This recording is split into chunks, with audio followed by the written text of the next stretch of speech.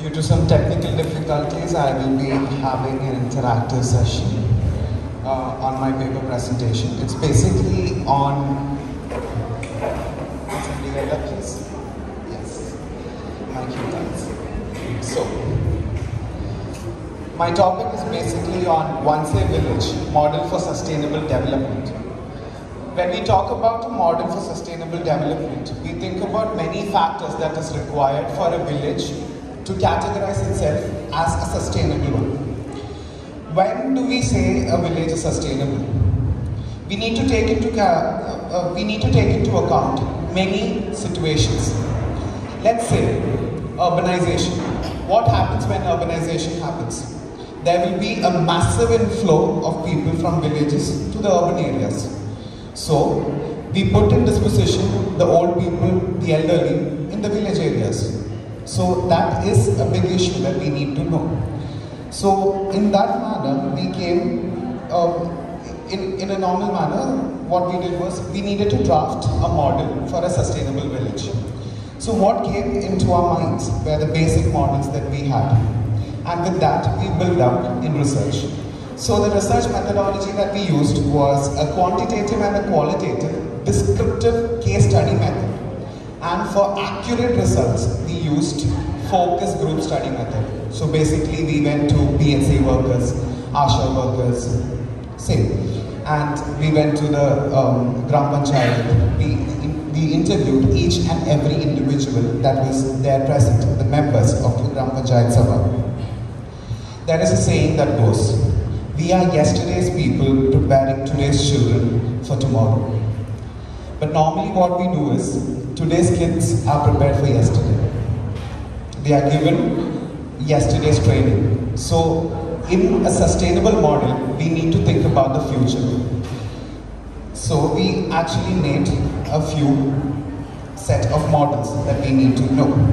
The first one was agriculture. In Vandse, what we understood was people were dependent on agriculture as well in two ways. One is the cash crops and one is the basic crops. The basic is the rice and the second one was cash crops, cashew.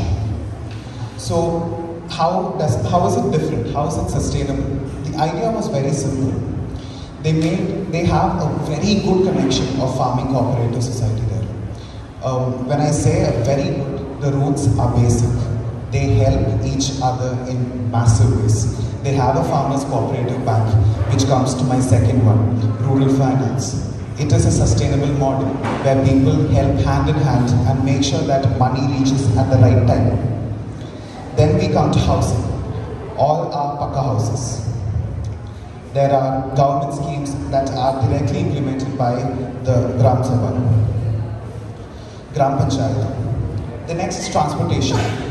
Through our study, we understood that transportation was not a big challenge for the entire village. Roads were pure tarred. Only to the interiors where there were level queues. Normally we do not see that in villages. The next one is healthcare. You should understand that in Vandse, for a population of 3,800 also, they are catering to other villages in terms of healthcare. So you should understand, it is a sustainable model, not just for the village, but for the next as well. Then we come to rural safety. We checked with the police station, we checked with the people over there in the Gram Panchayat. We understood that rural safety was very high. Number of cases that were registered as per the records were very low as compared to any other villages. Telecommunication is totally on mark. And smart rural culture is too good. One thing that I came to understand, and one thing that we made our decision to keep Vandse as a model village is the SLRM project, or the Solid Liquid Waste Management System. Even the basic items that you see in our waste, they have taken it and converted it into cash. When you say waste to cash, it is the best way possible. Suppose there are packets of lace, the packets we eat. They are not reusable at all in any ways. They wash it, they process it, they put it in tar and they use it on the roads. Suppose it is plastic bottles. they separate the bottles separately according to the grades, and then they grind it, and then they use it as secondary raw inputs to other industries. And you should understand, they are being paid for each and every material that they collect, they shred, they process, and they clean. So when you talk about sustainability at the basic, this is what. Even in a city or an urban city like Kochi, Bangalore, we do not have proper waste management or waste disposal systems.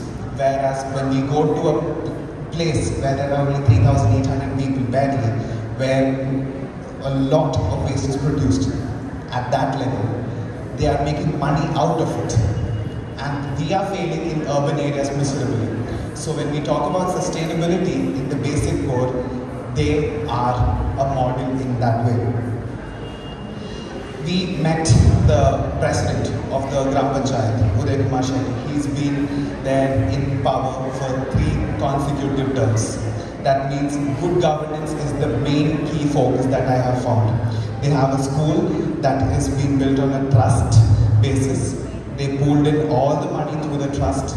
None of the resources are being badly utilized. Everything that the school earns is reinvested back into the school. That is the best part. Which itself is a self-sustaining model, because electricity itself is generated through solar power. And all the subsidy schemes that are taken from the government are purely taken into consideration and put into account. And the good governance model, when I say it, is transparent. Transparent in every sense. They were ready, Mr. Uday Kumar Shetty was ready to give us the budget and the account statement, and we do have it with me and my department as well. So you should understand, good governance is also a key model for a sustainable village model when we say. So these were the main things that we understood when we took into account a village to become a sustainable model. That is my share, and I conclude by saying, you should understand that for any urban areas that we live in right now, we all started from rural areas. So unless and until people in the rural areas are uplifted through sustainable methods, we will not be able to reach an urban setting in a long run from now. Thank you.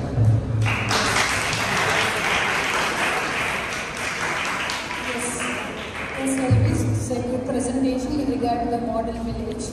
So, do you think we are lagging behind? Lagging behind in of that village? What is that one point that we would adopt? Ma'am, basically what I understood was we need to start from the basic level. So the first thing that we need to cater in any areas, it will not be education. Education is a government program. What we lack is waste management program, which there is no government program for.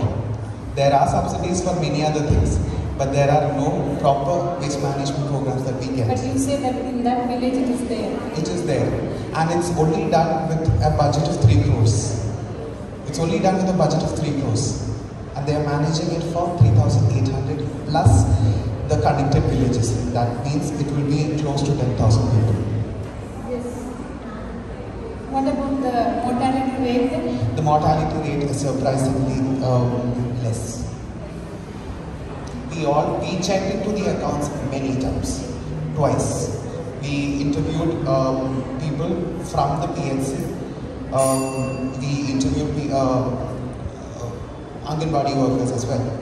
We understood that the literacy rate is also very high. Plus the Crime rate? Crime rate is less. Because as you say here, Malanad, it is the area, the crime rate is very less over there. The number of cases registered is less. But that doesn't mean that crime is not there. Cases not reported does not mean crime is less. And cases reported does not mean that it is a high crime state. So we cannot give a conclusion on crime stage to be in an honest stage. Whatever research you conduct, that will not be the case. But when we say, I'll give you a good indicator. The female sex ratio, male to female sex ratio is high. That means there are more females there. That means means they have a good opening understanding towards females. And the Gram Panchayat host people who are mainly females. Yes. Yes, thank you. Thank you.